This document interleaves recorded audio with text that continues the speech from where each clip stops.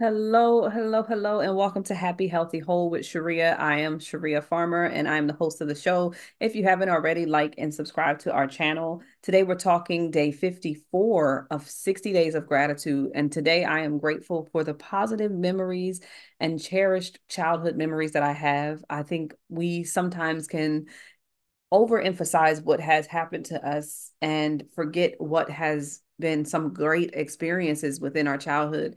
And yes, they may be small and few in between for some of us, but it's good to also look at those moments that were even just your private moments of joy, private moments of comfort and care or relationship building that you had during those childhood times.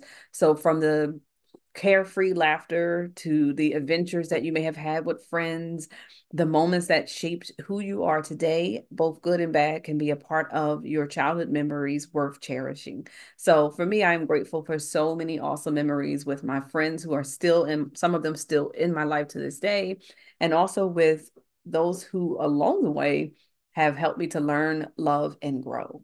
All right, y'all, be well.